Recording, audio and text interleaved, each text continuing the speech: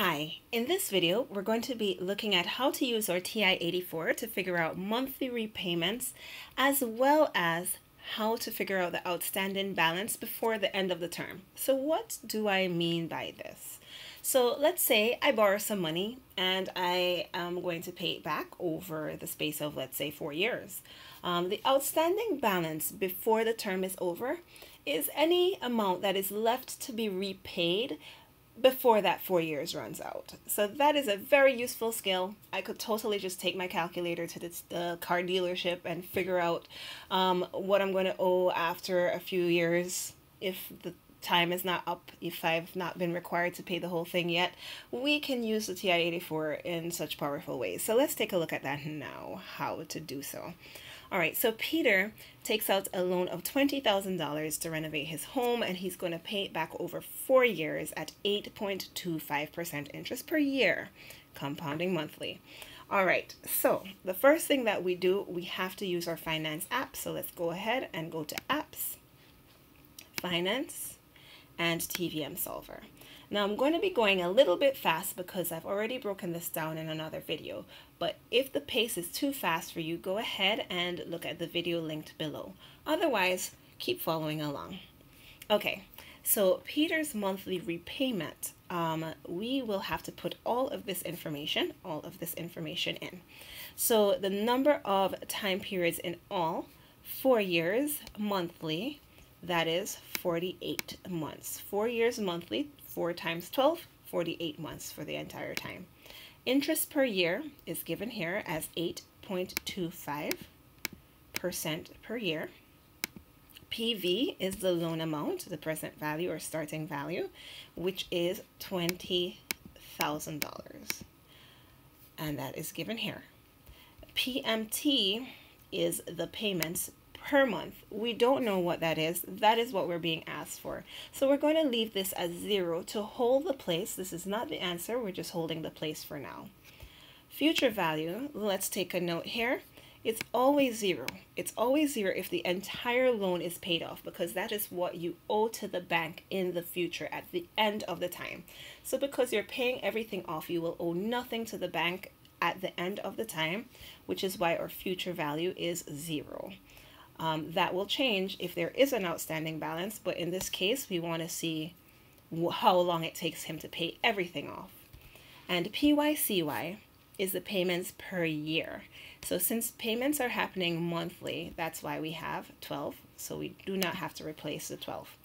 All right, now that we have all of that in, now we are ready to figure out what our monthly payments are.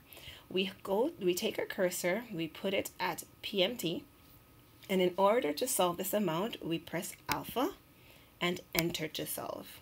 And that tells you the monthly repayments. Now let's talk about rounding briefly. I'm going to put in the number as I see it.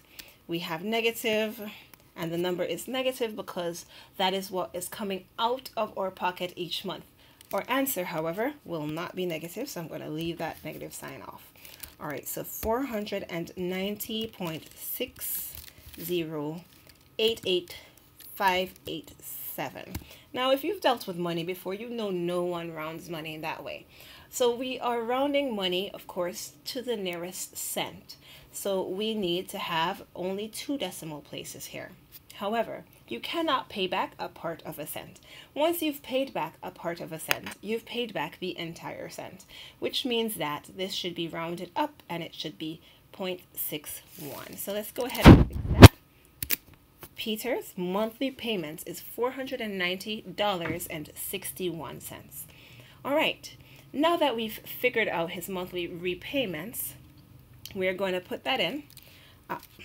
So I'm going to replace that number with negative $491 and $490.61. So that's what Peter is paying back to the bank each month. So the bank is always trying to steal a little bit from us, so we have to put that rounded amount in for our PMT because that's what he's paying each month. Great. Once you've had that, let's try and figure out the outstanding balance after 1 year of repayment. So we're going to go back to the very top and adjust anything that needs to be adjusted with this new situation of him only paying back for 1 year. So now he's not paying back 48 payments. He's paying monthly for only 1 year. So this number should be 12. Or percent interest per year is still 8.25% per annum. Or starting loan amount is still $20,000.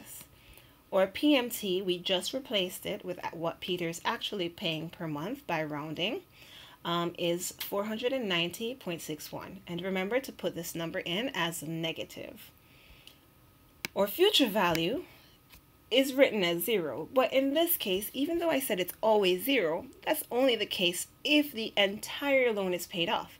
In this case, only a part of the time has gone, and there is an outstanding balance, and we don't know what that balance is. That is what we're looking for, the future value, but only after 12 months. So we leave this as 0 as a placeholder, and we go ahead and check. This is still monthly, so that stays the same. So our future value, now we can go ahead and press alpha, enter to see what that outstanding amount is. And we now have our outstanding amount, and that is, let's go ahead and put 15,000. Oops. Oops. I thought I was in my document. Let's fix that. All we have to do here is alpha enter. Comes right back. Not a problem. All right. So our future value, that means our outstanding amount after 1 year's worth of payments, is $15,598.72. And talking about what we spoke about before, I just wrote the wrong number here. This should be 73 because if you recall, we cannot round money down. Once you've paid a part of a cent, you've paid the whole cent. And so we can round that up to 3 because that's over there. All right, and that's the outstanding balance on the loan after 1 year. So just to clarify here at the end, this is what, if Peter's paying back $490.61 each month for 12 months, so he's only gone 12 months, he will still owe this much on the loan. It will take him 3 more years to finish paying off all of the money that he's required to pay. And that's it. I hope that helped.